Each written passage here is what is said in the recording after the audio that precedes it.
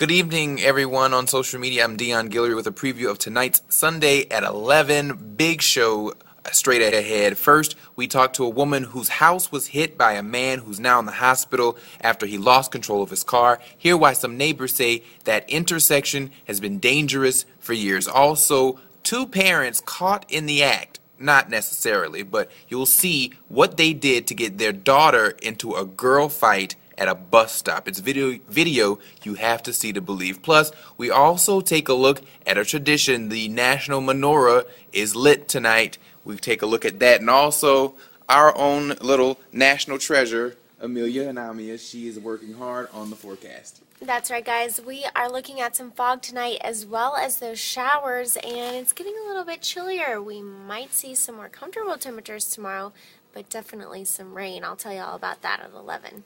All right, sounds good. And don't really laugh at my video skills. I'm using a cell phone, so it's not the most reliable thing. But anyway, we'll see you here at 11. And if you can't watch on television, watch online, WHSV.com.